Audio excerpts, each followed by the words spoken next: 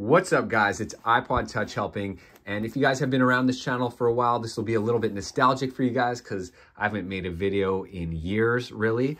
As obviously the jailbreak on the iPhone scene has died and been dead for quite a while, but something has really been exciting me a lot, and I'm going to be making a lot of content on this stuff, and it's basically these handheld consoles that, you know, you can install ROMs on, and you can also kind of modify these things and hack them. And I'm going to be just doing tutorials and teaching people how to do that and kind of follow the journey that I'm on. So I got this the other day. It's the Logitech Cloud G. Now, a lot of people say this is overpriced. And when you look at the specs and all that, I would definitely agree with that. But I got this for a deal, a really good deal. I got it for 300 Canadian.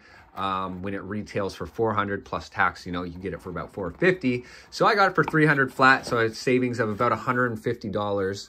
And I also bought the Steam Deck, which comes in about a week, and I'm fucking stoked for that. But this is the unboxing video here. And then once I play around with this for about a week or so, maybe longer, I will do a review on this, and the same with the Steam Deck. I'm still working on my new name for this channel. I know it was iPod Touch Helping before, but now I'm thinking maybe Mr. Whip, the Tech Helper, or something along those lines. I'm still figuring out. But yeah, let's get right on into it. Let's open this up. So it says, keep playing right here. And it looks like they're just little cardboard inserts. And then we have the actual device itself right here. And wow, just on first feeling, in my hand, feels really good. This analog stick feels a little bit close, but, you know, I guess like too far down low for me, but I'm going to have to experiment with this for a while and see what it's all about. But yeah, here's the device itself. Relatively kind of big. It's actually kind of big. I think the screen is like 7 inches or so. I forget the exact number, but I'm just going to put this to the side for a second, and let's see what else we have in the box. And I'm going to just toss the box up here. All right, so here we go. Looks like we have probably the chargers and all that shit. Nothing too crazy. And that's how you don't unbox things right there. So I'm kind of a numbskull, so you know. Anyways, let's see here. What do we got? We got the charger, USB-C. Cool. Pretty much everybody's going to the USB-C now. And is there something else in here? There must be. It feels heavy. So, oh man, am I silly, or am I dumb, or am I dumb? Yeah? All right, here we go. Got the charger. This is really exciting. I know. Bear with me. Bear with me. There we go. So we got the charger. That's really fun and exciting, and a little bit of paper. Cool. Let's talk about this now. Let's boot this up. All right, so let's turn this on. I'm going to hold the power button. There we go. And this is powered by Android. So at first glimpse with the screen, looks pretty crisp. Looks pretty damn crisp. I do like it. I forget the specs on it. I'm gonna get into that when I do the review, though, for sure. But yeah, overall feels really good. I do not speak Spanish. I'm English. I'm Canadian, but United States will work. The sounds, you guys can hear it. Sounds all right. Region, let's change that. Oh, shit. It's a touch screen too, so I guess I'll just click Canada, go next. Wi-Fi, I will set this up. There we go. So I'm connected to the internet now, and this might take a few minutes, so I'll pop it back on once it's done. Now it's the Google screen. I'll quickly sign in. So I've signed in, and now it's taking me to this new screen, getting account info. Nothing too crazy to see here.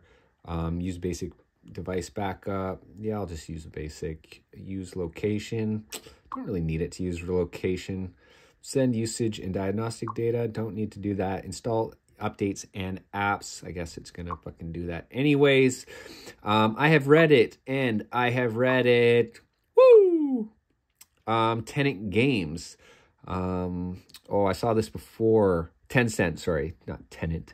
I've agreed, and I hate that they force you to agree to this stuff, but, you know, it is what it is.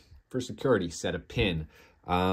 you know, just because I'm very original. That's my pin, unfortunately. There we go. Signing in.